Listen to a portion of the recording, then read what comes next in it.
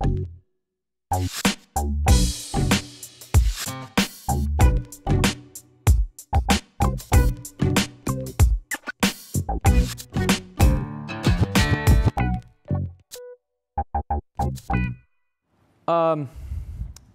as the slide says, I'm a, is that right? Yeah, okay.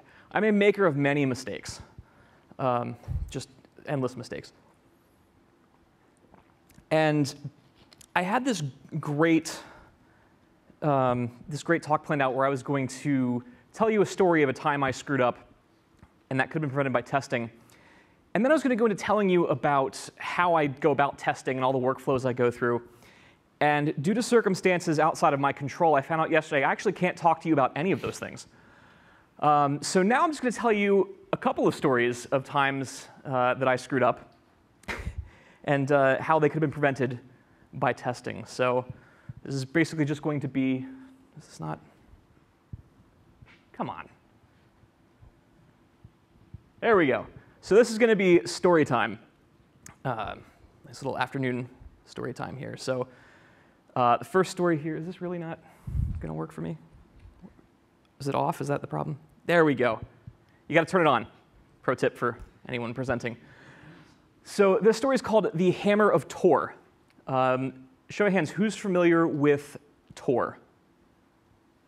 OK. For those of you not familiar, essentially it's a web browser that goes through a proxy service that students like to use it in school situations to get around web filtering. And that's what was happening in this school. The students figured out they could use Tor, and they could get around all the school's content filtering. And the school was kind of playing a cat and mouse game with these kids and saying, all right, well, we're going to take away their admin rights so they can't install anything. And the kids realized, well, all I have to do is put it on a thumb drive and pop it in, and I can run it from the thumb drive. So eventually, the school said, well, you know what? We use Casper.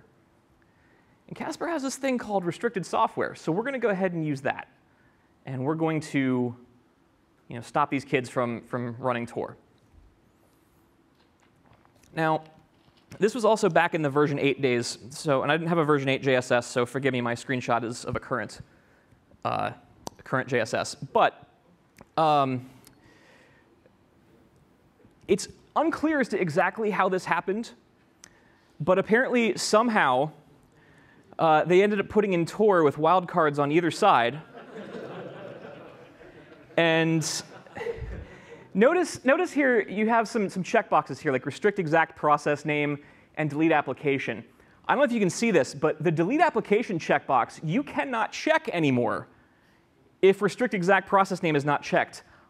I'm not going to say how or why that happened. But we might find out in a moment. So this is a very dangerous feature. And it was even more dangerous in version 8, because version 8, for those of you who remember version 8, lacked scope on the restricted processes. So it was a global thing. There was no easy way to test your restricted processes. You were just applying them full scale to your entire deployment. So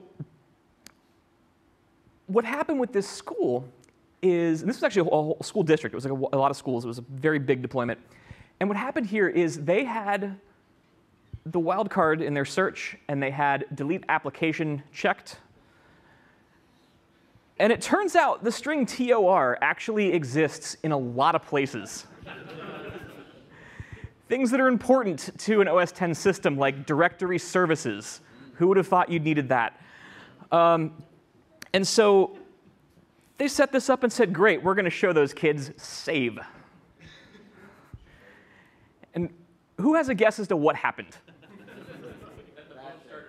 Bad things. Yes. Bad things happened. So it was actually a very interesting problem, because every machine was essentially bricked. The operating system was broken. The user data was all fine, all still there. So that was cool. But now it was tens of thousands of machines that needed to be re-imaged manually.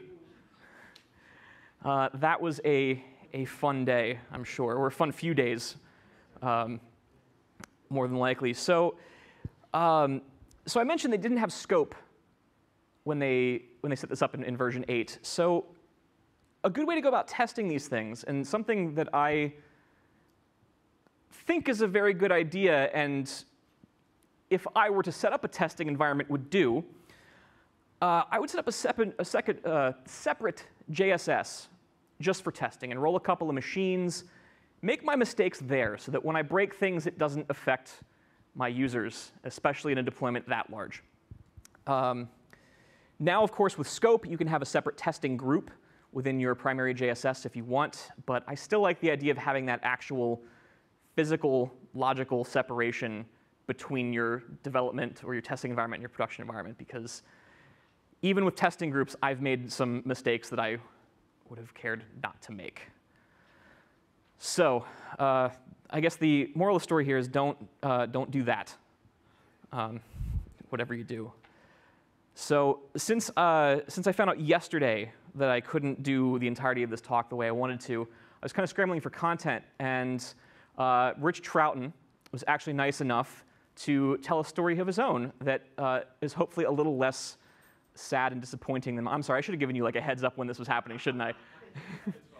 So hopefully this is a little less sad than some of the things I'm going to mention. So everybody, Rich Troughton.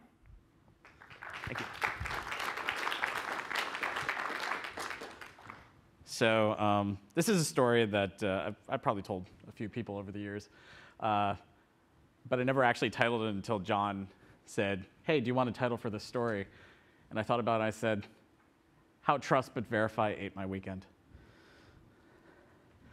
So this story is based on actual events. Some details have been changed to protect both myself and the innocent. Once upon a time at a former gig, we ran a calendaring solution known as Meeting Maker. In the fullness of time, the organization switched from using, to using Exchange for their email and calendaring, and the word came down from on high that we needed to migrate the calendar data stored in Meeting Maker to the equivalent Exchange calendar. I don't know how many of you had to deal with Meeting Maker back in the day. Meeting Maker really didn't like for you to get the data out. So after months of work, we were finally ready to go with this migration. And I also gained a new appreciation for the work that people who develop calendar software do, because there are lots of wrong ways to move calendar data around, and I think I hit every single one of them. But finally, we were ready. We told everybody involved, the old system is retiring, you are moving. We did user training. We announced the migration dates. We had been working with an outside vendor, and we got the conversion software from the vendor. And just to make sure that we had enough time to complete this migration, we scheduled this process to happen over a 3-day holiday weekend. So I think it's important for the story to note at this point that my group didn't run the Exchange servers. There was another separate group within our organization that actually would need to run this conversion process that would turn the Meeting Maker calendars into Exchange calendars. So the other group kicked off the conversion process, which turned the Meeting Maker calendars into PST files. And they then sent us the PSTs and told us to check them out. So we checked the calendars for a couple of our VIPs, and they look good. You know, my colleague on the project said, this looks awesome. Let's just tell the other folks to just kick off the import process, and then let's go home for the weekend, this 3-day weekend. It's going to be great. Then I said something. I said, let's check the others. So I started opening PSTs, and I started importing them into Outlook. And that's when I discovered that if your last name started with the letter A through the letter G, your calendars were great. But if your last name started with H through the rest of the alphabet, your calendars were either blank or they had maybe like 2 things in them that were like, from like 10 years ago. Yeah, it's really bad. So I tried calling the person who had been running this conversion process, and he had departed for the holiday weekend. Shocking. Tried calling other people in the department. No, I can't do that, can't do that. I'm heading out the door myself. Oh, I'm so sorry.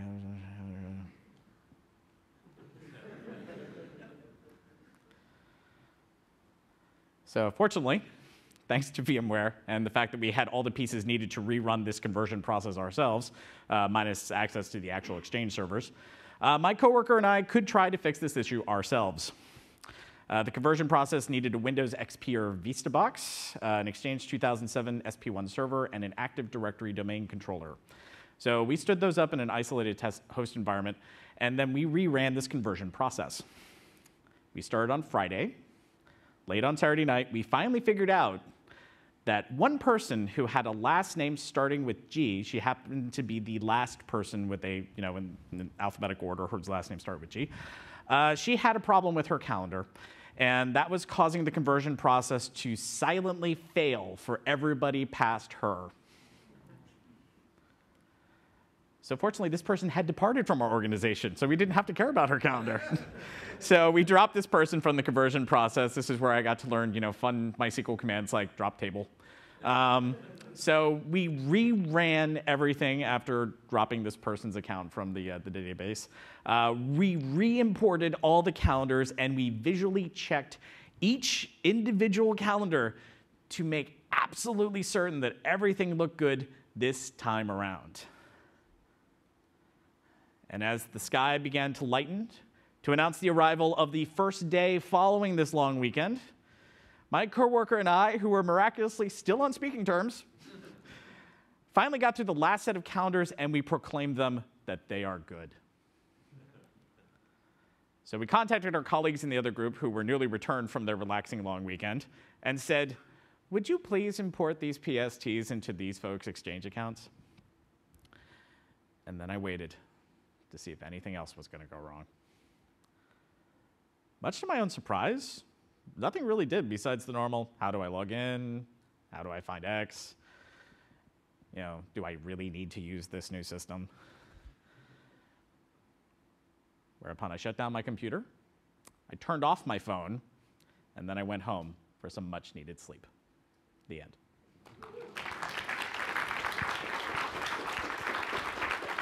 Thanks so much. No problem.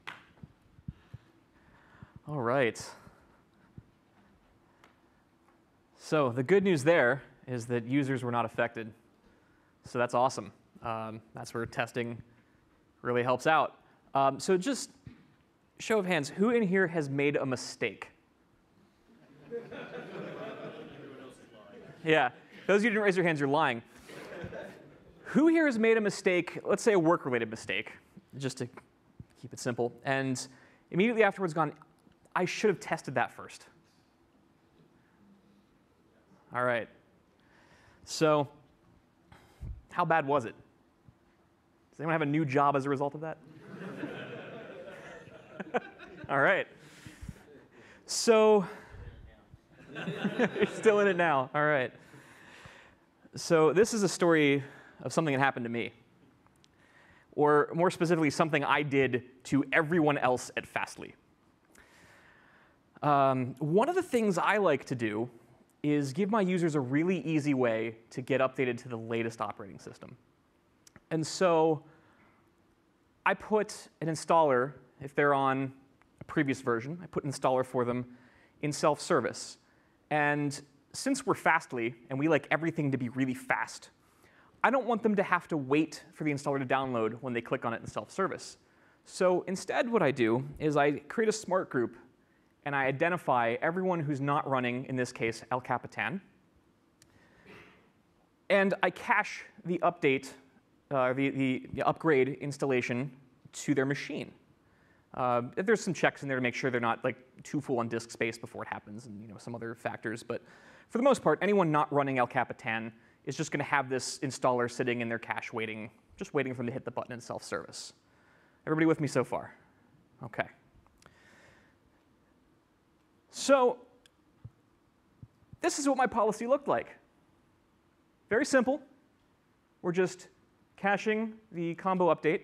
In this case, it was 10.11.3 at the time. And then 10.11.4 came out, and my security team said 10.11.4 has a very serious security fix, so we cannot have anyone on 10.11.3. So I had to go ahead and delete 10.11.3 from everyone's cache, get 10.11.4 package in there instead. And so on Friday, about 4 o'clock, I uploaded the package to the server, and I went ahead to update the smart group logic as well. And then I thought, I'm not going to make a new policy. I'm just going to swap the package in the old policy so I don't make a mistake. And here's what I did. I deleted the package from the policy. So far, so good. I went ahead and looked through our vast collection of packages that we need to clean out and grabbed our 10.11.4. And I saved it. And I went home. Did anyone happen to catch my mistake? So those of you who are paying attention now notice that I have a policy that is now force installing 10.11.4 on anyone running anything lower. You'll notice I don't have the restart options in there. And that's because I like to pull out the restart options for any policy that doesn't explicitly need them, so I don't make a mistake. And that worked well for all the policies I created. But then this policy was just sitting there in my JSS from way back in the day when we set it up. And I learned something. It turns out that when you have a package that the JSS has flagged requires reboot, the restart actions in any policy will pick up on that and restart. So we were fine for a couple of days. No one knew what had happened. No one was aware. And then computers started force rebooting and upgrading on Monday morning. And I took the day off. And I got a phone call from my boss that was essentially, what the hell is happening? He said, someone's computer, here's how he phrased it to me, someone's computer just rebooted, and now it says it's updating OS 10. I said, well, that's a little weird.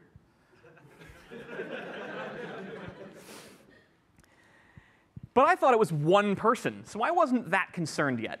And I thought, you know what, I'll log into the JSS and take a look and see what I can find. But I made myself breakfast first. I wasn't in a big rush because I thought it was one computer. I'm like, they should be on El Capitan anyway. And then I got the next phone call. It just happened to 3 more people. OK, that's weird. So I logged into the JSS and did a little poking around looking at policy logs. And I saw my mistake. And by the time I saw my mistake, it had hit every single computer at Fastly that wasn't already running 10.11.4. There was nothing I could do to stop this. It was happening. Yes. So I called my boss, and I told him, here's what happened. There's literally nothing we can do other than tell people, you may want to reboot your computer the first chance you get, and then go have a cup of coffee while it upgrades, so it doesn't happen to you unexpectedly in the middle of something important. And understandably, he wasn't too happy with that. And we got off the phone, and I got on LinkedIn and started looking for new jobs. And yeah, the next few days was a lot of cleanup. We're a very chef-heavy organization. We do a lot of work with Chef. And a lot of our users had older versions of Chef that lived in user bin or user sbin, which was what's the one protected by SIP? Or they're both protected by SIP. Yeah, not user local's the good one. Yeah, user local's the new one that you can use. So yeah, Chef had it in one of those 2 spots, the binary. So not only did I upgrade all of our developers to 10.11, and you know how developers are when you just do stuff, they're not happy. Now I broke Chef for them too. So now we had to send out another communication, like, yeah, you have to install the latest version of Chef because that puts it in the right location. It was a disaster. And that is actually the event that prompted me to think that it's a really good idea to set up a second JSS, not that that's what I did at Fastly at all. So again, the takeaway here is even the most innocuous of change can have very unintended consequences if you're not super careful. So I would encourage you to set up a second JSS or a second monkey server or whatever you're using. Just second one that's completely isolated from any machine that's important to somebody. And test this stuff before you roll it into production. So I've got one more story for y'all today. I call this one Breaking the Cloud. This is from my time at Jamf. I was in professional services at Jamf Software.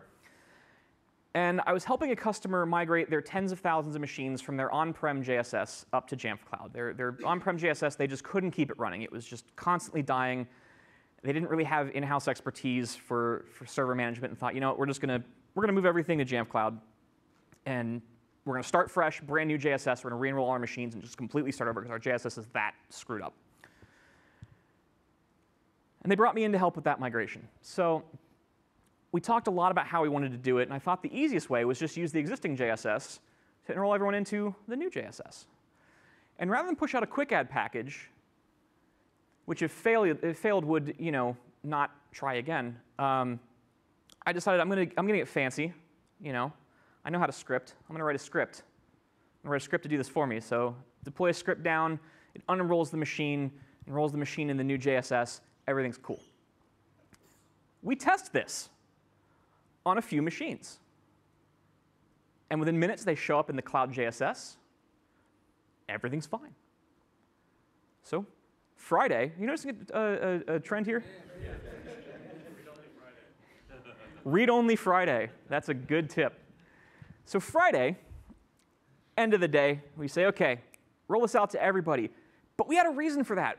We wanted it to kind of happen over the weekend slowly as people weren't using their computers as much so that we could keep an eye on things and turn it off if it got too bad. We thought that was a great plan. And over the weekend, we kept an eye on the cloud JSS. And everything was fine. Machines were occasionally rolling in. Things were happening. Everything looked good. So Monday morning comes around, and a lot of you are in education, so you know how Monday mornings can be. Everyone turns on their computer. Things start to happen. So Monday morning, we go to log into their cloud JSS, and it's not there. And I think, well, that's weird. That's not supposed to happen. It's the cloud. The cloud never breaks. And I went to log into my personal cloud JSS, and I got the same thing. I broke Jamf Cloud. I DDoSed Jamf Cloud and brought it down. The online services team at Jamf was not happy with me. Go figure. And they were working tirelessly to get it back up, but it was taking a long time. And I think they ended up getting everyone else's Jamf Cloud up, but ours was still, we just couldn't get it up. So I think the entirety of Jamf Cloud was only down for a very short time, but this particular instance was just, we couldn't get it back up. And then I remembered something. I put that in my script. Those of you who are not Bash gurus, this is every computer is trying to re-enroll in the JSS every 60 seconds until it's successful. Tens of thousands of computers. And I've unenrolled them from the old JSS, so I have no way of stopping this. And so eventually online services determined, there's a lot of requests just hammering and hammering and hammering. Stop doing that. And when I realized what was happening, I was like, I can't. I don't know what to tell you guys, but I can't. I thought ahead. I wanted something that was completely fail-safe. And so there's these computers just hammering Jamf Cloud. And I'm not sure what they did to get it back up. I don't know if they just threw servers at it until it stopped failing or what. But eventually, the wizards of the online services team at Jamf Software managed to get Jamf Cloud up and running for this customer and stable enough for the rest of the machines to check in and things to calm down. And then I got a very stern talking to. It was basically, don't ever do that again. So this instance, we tested, right? We tested on a few machines, and it worked. We let it run over the weekend. We kept an eye on it. It worked great. So this is an instance where I don't know that testing would have helped because this was really a problem of scale.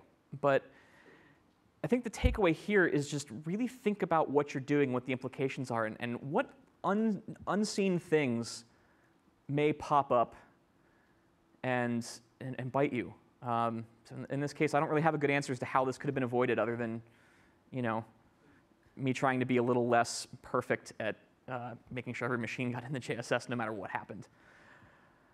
So those are the stories I have for you guys. Do we have, okay, great, we have some time. So what I'd like to do, if Rich is game, to invite Rich back up and open the floor to any questions y'all have about testing. It can be about the situations we talked about or just a, hey, I have, I want to figure out a way to test this thing in my environment. What do you guys recommend? So does anyone have any questions about testing?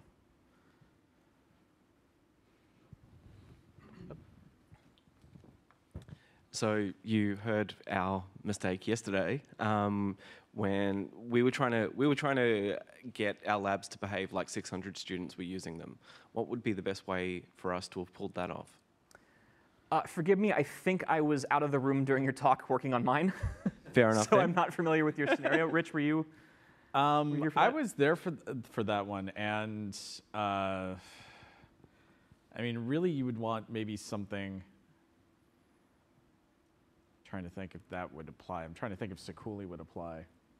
But I mean, there are ways that you could essentially maybe script something like Chaos Monkey and have it work on your machines and actually log into all 600 machines and have it just frantically clicking things and trying to access things and have it set up so that it is trying to mount file shares and things like that. But now that I think about it, that might also cause some problems with your file shares. It sounds like the Jamfcloud thing all over again. Yes. Yeah, I mean, basically, if you have the resources to do that kind of full-scale test, then do a full-scale test where you're automating basically the machines acting up. That's probably the best thing I can recommend. Because otherwise, if it's a scale problem, you're not going to see the problem at small scale. You'll only see it when you hit the scale where you actually have the problem. Yeah, cool.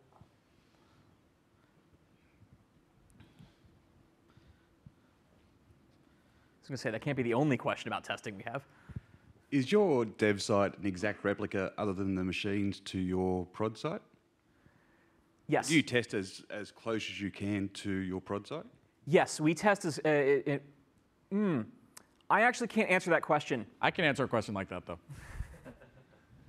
So I also have a separate JSS, and I wish there was another way to keep it more closely in sync, but I do have a separate JSS that periodically I will update the database from my production server, then clear out the machines and get a push notification certificate and everything else to try to keep my test environment as close to my production environment as possible, except minus machines. Like in my production environment, I have like 500, 550, varies around machines, where in my test environment, I've got like 6. So, I mean, if I'm testing a scale issue, that's probably the one thing I can't really adequately test for. But other things like testing, self-service OS upgrades and that kind of thing, I can do that on my test JSS and not have to worry about screwing up anybody in production. And that's been an enormous weight off my mind. Yeah, so I can talk about what I would do in theory. Hypothetically. Hypothetically, what I've done in the past and what I would do if someone said, hey, you need to design a test environment in our organization. I would design the infrastructure to be identical. So, if you're in AWS and you're using large instances for your production, use large instances for your test environment, even though it's overkill, because you got to get as close as possible as you can to production to rule out any possible differences. I'm also a big fan of taking the production database and importing it into the testing server so that you have similar data in your database. So when you make your smart group queries, you're seeing what would actually happen if you made that query on your production instance. Now, there are a few caveats to that. If you're using some of the Apple services like VPP, DEP, APNS. It's a really, really bad idea to have two different servers using the same certificates for those services, talking to the services, especially in the case of VPP.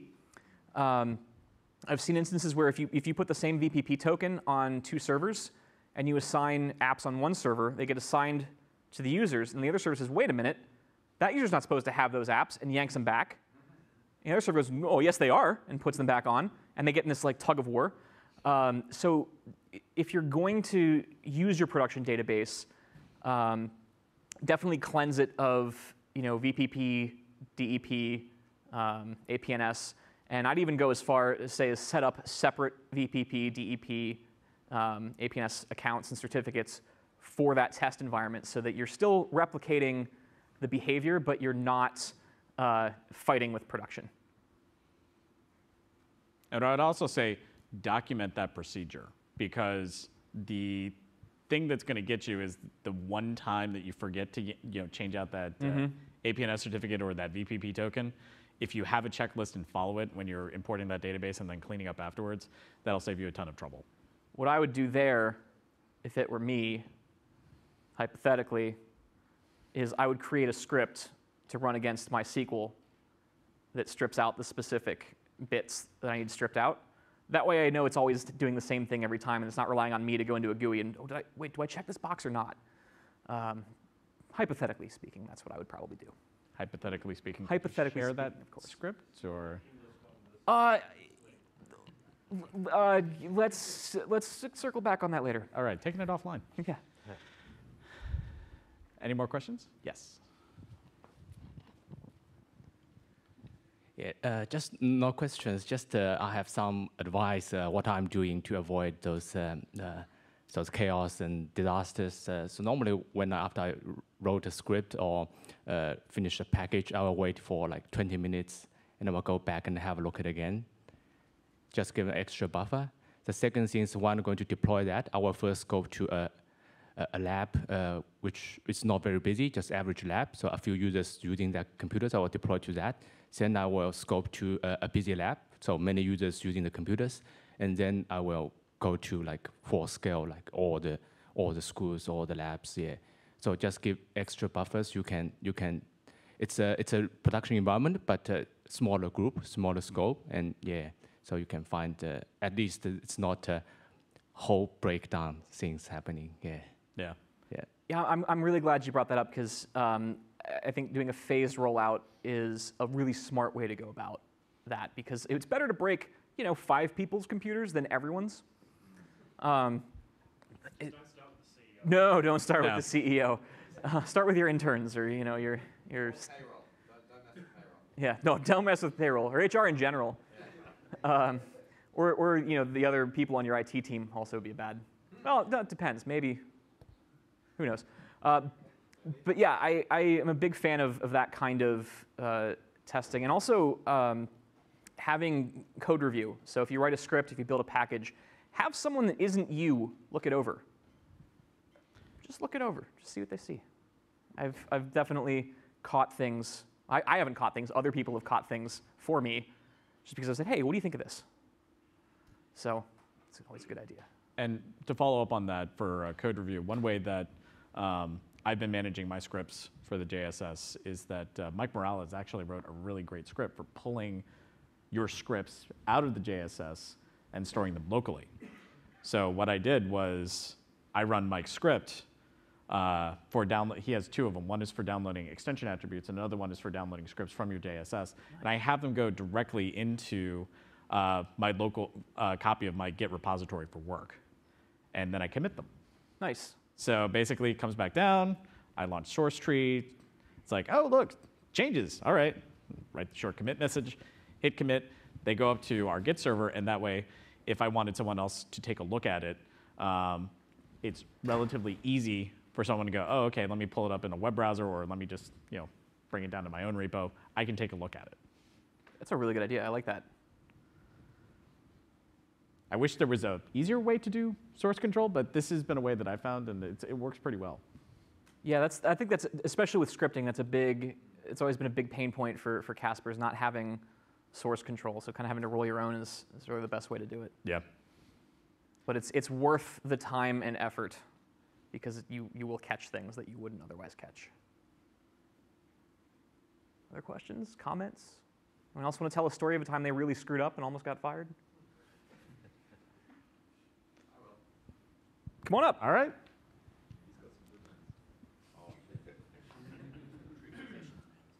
A little bit of true confessions. You may have seen the photo I put up on Slack, some of you. Hammer on a switch with hard reset on it. No, I had one similar to what happened with you, with wildcard, Tor wildcard. I didn't do this, a user who did it with, they were trying to stop keyloggers. So they did LOG. What could go wrong? Apparently there's this thing called login window. But I'm already logged in. I don't need that. Exactly. Yeah. No, I had one. This wasn't actually me personally, but this was a colleague of mine, and I will not reveal his name for his own safety and concern. He was doing the right thing by testing. He was sent out to a site where he wasn't familiar with it, and it was a virtualized mail server. And all he had to do was, they were having some issues, and there was an update available, and I was the primary engineer for that customer, but I've been called away. So I was like, listen, here's the steps. There is a backup already running of the database and everything's like that. You just have to literally log on to here, run the update, everything should be fine. Again, there's that keyword there, should. But he was very cautious and he really believed in testing. So he wanted to take a VM snapshot, just in case. Like, he didn't necessarily trust what the system was running because the backup was on the same server. So he ran a VM snapshot. What he didn't do was check how big the VM was and where the destination was going to and how much free space there was. So that panicked itself, and so he panicked as well and clicked cancel. But what he actually clicked was delete.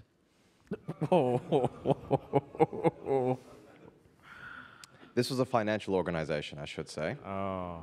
They need email every second. So I get a few phone calls.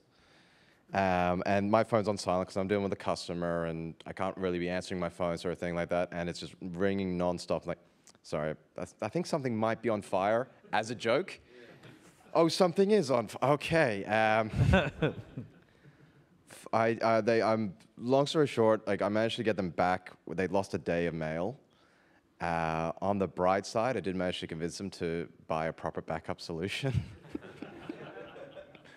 But that was something I just wanted to add on to that in terms of the testing. That was a guy who was very cautious. He really wanted to make sure that he had everything ready in case something caught on fire. It was just coming down to the checklist, making sure there's always that just one little bit that you didn't think of doing. Because on a backup, yeah, there's plenty of room. Not always. So that's just something I thought I'd add into it. Thank you. It's very, very informative. Got another one over here. Oh. Few years back, before I was at Jamf, I was working for a reseller. I was in a school. I was cleaning up some labs during the holidays, and I was lazy. And I sent out a policy that was basically a RM/users just to clean up the home directories that were floating around. And instead of actually, when I scoped that policy, this is where I got really lazy, or I lost situational awareness, I think was the term I used. I just did a smart group and said, like, the prefix for that lab and said everything matching, or the name starts with these 3 letters, then go and run that. And of course there was a teacher whose name of his machine did actually match that, and I blew away his home directory. So wasn't smart. We didn't do much more work for that school after that.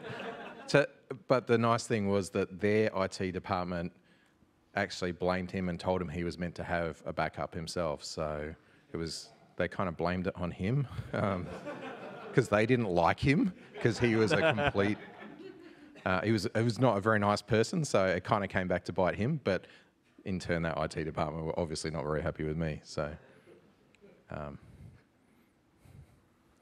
my fault. I knew Rick would have one after the panel where they So while we're running up there, I do want to share one more. I just remembered a long time ago in one of my very first IT jobs, a coworker of mine gave me a script to run, and he swears there was no malicious intent. But he gave me the script to run, and it was very long, and said, I've got comments in there to where you need to put certain things and fill things out, and included in that script was this.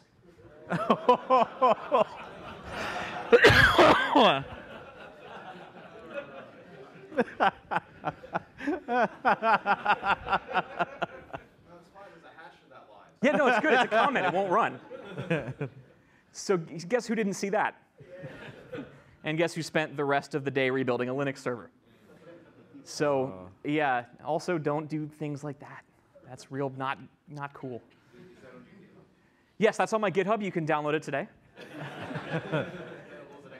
Yes. So we have one up here, yes?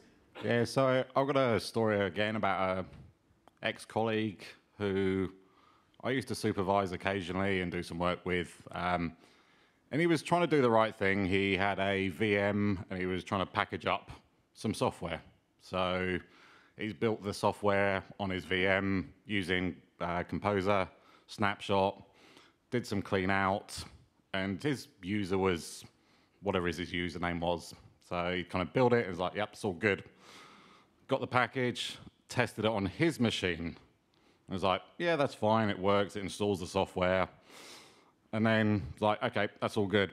We're going to deploy this out to every kid in the school. One thing he left in was his keychain and fill user templates.